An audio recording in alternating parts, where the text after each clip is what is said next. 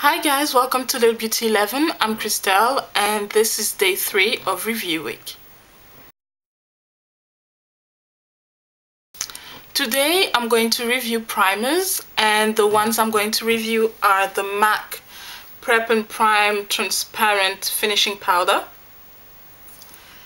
the L'Oreal Studio Secret Anti-Shine Mattifying Primer, and the Prep and Prime Skin Base Visage from MAC as well. Before I begin, let me just have a quick word about primers. Primers are supposed to act as a barrier between your face and your makeup. However, it also acts as a filler. It fills out the pores. If you have big pores like me, it does fill them up. It also fills up any lines that you might have, not wrinkles, but like very, very thin lines, like when you smile and you have these tiny lines and stuff. Yeah, it does fill those. And it also prepares your skin to receive all the makeup that you will have on your face. There are various types of primers out there. You have primers for your face, primers for your lips, primers for your eyes. I think you also have primers for your eyebrows, and you also have primers for your lashes. So every aspect of your face will have a primer. If you're into these, then you can research on the internet. I know that MAC sells all of the above, so if you're a MAC fan, check these out. Primers can contain different types of properties. You have some primers that have some anti-aging agents inside, some primers that have something to protect you from the sun, which are SPF, or you can also have some primers that have moisturizing properties. The first primer I'm going to talk about is the Studio Secret Anti-Shine Mattifying Primer from L'Oreal Paris.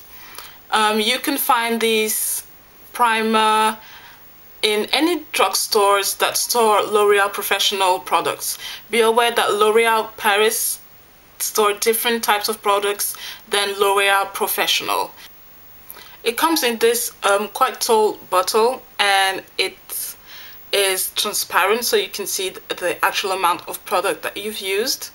I bought this a very long time ago. I think it probably was in summer last year, I think, that I bought this one, and I haven't been using it a lot until I bought the Fashion Fair foundation, which is this one, and I've already done a review about this, so check that out. And this one is very, very good with that type of foundation that dries really, really fast.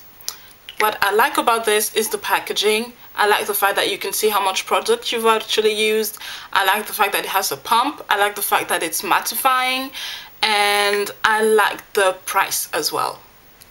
Just to show you the consistency, I just applied a tiny bit, and as you can see, it's transparent, and let me do that. I don't know if you can see. I don't think, oh yeah, you can see just a tiny bit how it dries transparent. It is very, very easy to apply. It is very soft, and once you've applied it, your skin is amazingly soft. I mean, seriously, seriously soft, to the point where you kind of think maybe I still have any product on, or maybe my skin is still wet from the product or anything. It is very, very, very soft. It is not too wet, it's not too creamy. It has a gel-like consistency, which is great because it won't start dripping or doing weird things and stuff. So you kind of have a good control of the amount of product you use with this one. Does it actually work and mattify your skin? I'm not really sure, to be honest. I've already tried comparing makeup using this and using just plain foundation, and to be honest, I just couldn't tell the difference. Maybe it's me, maybe it's the way I apply it, but yeah, for me it didn't make that much of a difference whether I used it or not in the mattifying section. However, what I found this product very, very good for is filling out the pores, as well as filling in the alien lines that you might have on your face. It also helps to blend your makeup beautifully.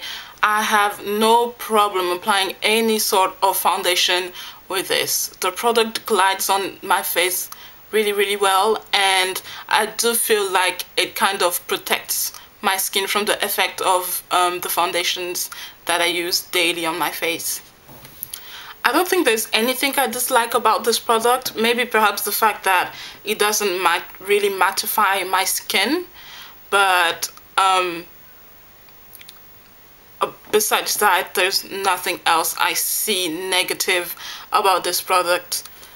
Out of 20, I'm going to give this one 15, just because it does not really does what it says on the box. It does not mattify, at least for me, it does not mattify my foundation, and that is it really. That's the only negative for me, because this product is very, very useful, especially with the type of foundation that I use.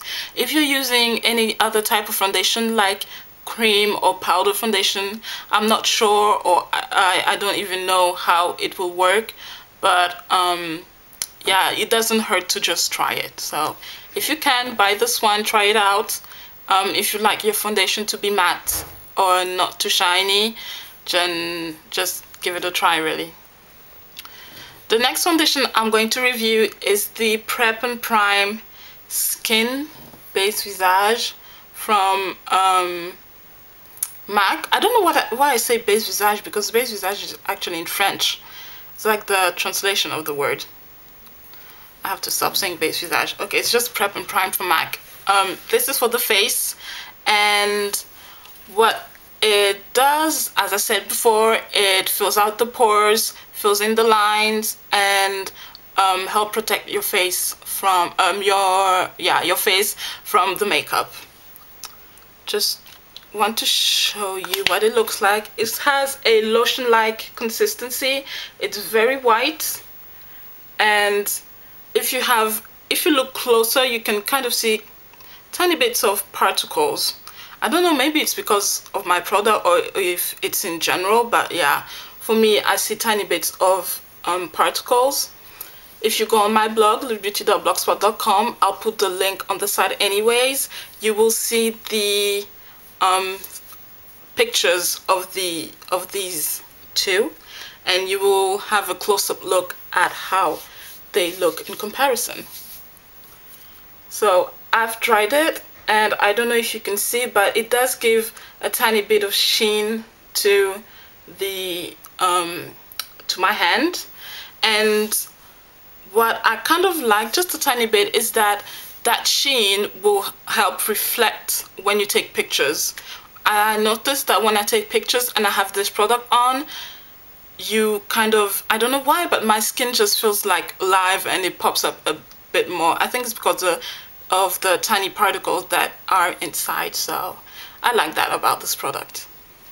I don't know what else to say about this product. It works. It does prime my face, and even if you don't feel the effects of it, I'm sure your skin thanks you to have something to protect it from everything else, from the outside world.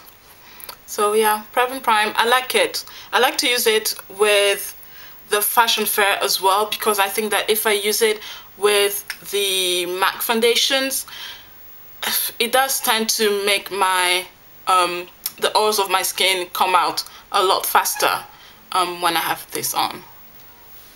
Out of 20, I'm just going to give it a 20.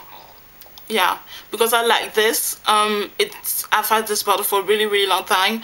I think a year and a half or something like that, and I'm a long way from finishing it. So very useful, very affordable, and it does stay on. It helps the makeup stay on as well, and yeah, it works. So I like it. 20.